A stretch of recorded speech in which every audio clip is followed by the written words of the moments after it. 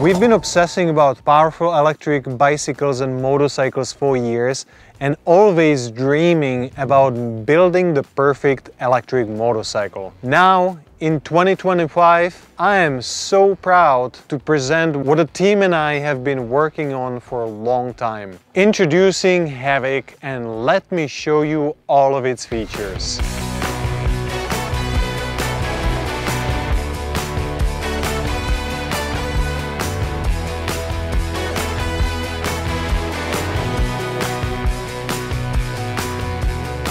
This bike is as bold as it looks. Most of the bikes look very similar, and this particular one looks like it just came from the industrial future.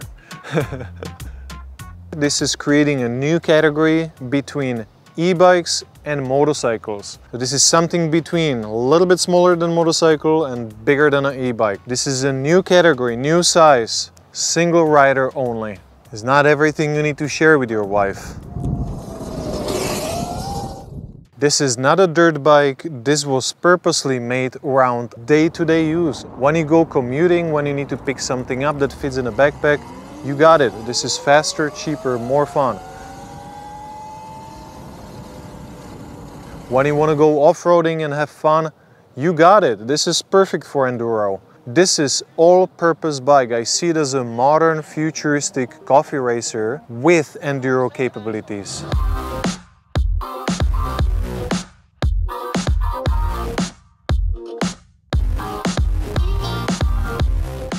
When we started designing Havoc, we definitely wanted to take this ground-up approach, not to be sticking to anything that is out there, but actually taking the hardware and making the skeleton around it. Making it easier for production, making it modern and industrial looking, so we actually make something unique and functional. That allowed us a lot of cool things, like incorporating the built-in charger, because we were starting from ground up. We made space for it. We made a space for a big power bank, 5.8 kilowatt hours. We incorporated linkage suspension, and one of the features not many manufacturers have is adjustable subframe. For longer or shorter guys, the bike is too tall or too small for you. Common problem. We solved it because we have 4 different positions for the adjustability of rider's seat height.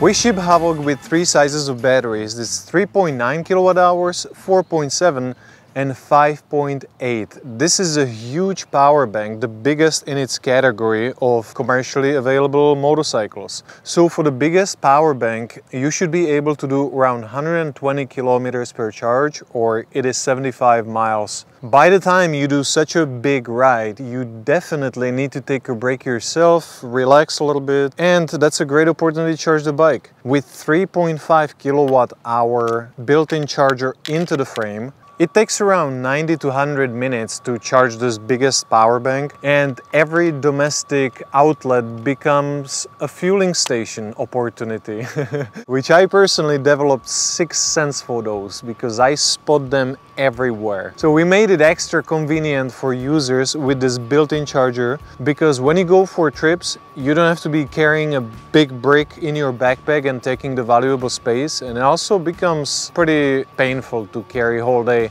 So never worry about it. When you go for a little bit longer ride, you still have it with you. You have app with available charging stations. It is awesome. The flexible door and a hidden 5 meter or 16 feet long charging cable just make it so accessible, because you don't have to be parking right next to the outlet. You probably know it from the airports when you have this short charging cable for your phone and you need to be sitting by that outlet charging. That's exactly what we didn't want to do with this one. This is not trying to compete any dirt bikes. This is not designed for track riding or jumping, but anything else will get you through beautifully. And you're gonna be always getting a lot of looks.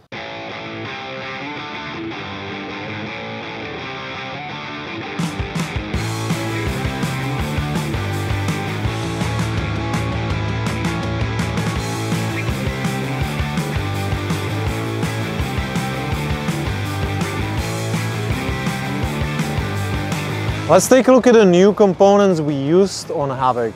We had experience on the previous bikes with motorcycle components. That was obvious choice for this bike too. This time we stepped a little bit further. We used thicker tubing for the front fork. We used longer travel, and this one is fully adjustable.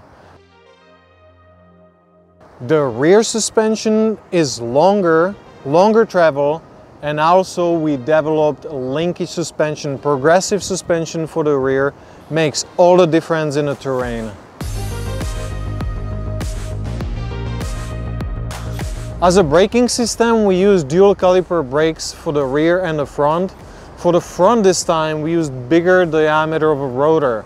That's 260mm and 220 at the back. Levers are adjustable, so you can adjust how far or how close they come. And then we can take a look at the controls itself. We used completely different system. It's minimized and it's very intuitive.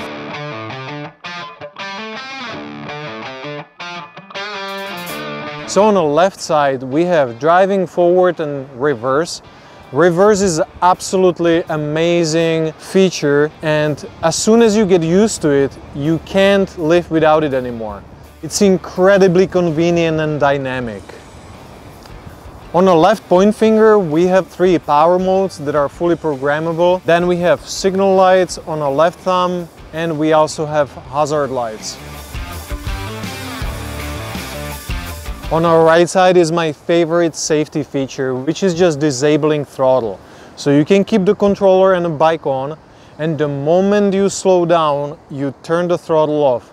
It's a prevention against yourself and other people. By accident you might twist it, and the bike can do a backflip because it doesn't make any noise. You don't know sometimes it's on.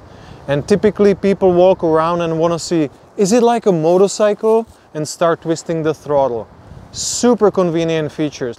Down below is just lights turn on and off, and regen button. Regen is also on levers, because the signal on levers that normally turns on the brake light, we also used for regen.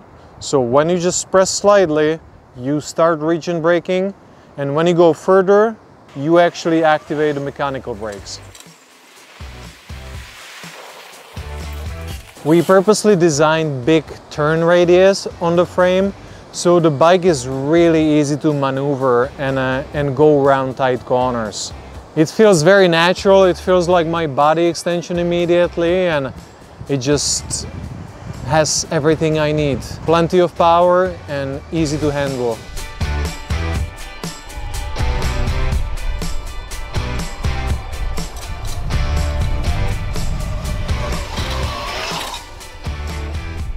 I would like to show you just a tiny little bit of the features of this beautiful display on Havoc. So when we go to statistics, you can see there is a bunch of statistics, like general statistics, since last charge, trip statistics. It's really incredible how much data you have. Then I want to show you when we go to control modes, how you can be setting up different features like power, like acceleration, reverse power, maximum speed. Then we go to advanced modes, and you can change each one of these 3 power modes separately. So you can change throttle from speed to torque mode. You can change the acceleration, deacceleration. You can set features for these power modes. And it's absolutely incredible for all the geeks that like tinkering with their bikes. You can set up a passcode to enter the bike with different keystrokes on this display, or some subtle little tweak that you can change hue and color of the buttons on this display. So this purple looks pretty cool. I can go with it, can set up the brightness and saturation. I think it's really nice for personal preference. So when you have a different color Havoc, you can match the color of these buttons. We just finalized the design of Havoc and finished the extensive testing of it, and we consider it as finished product. We are a small company and we're really excited to share these bikes with the world.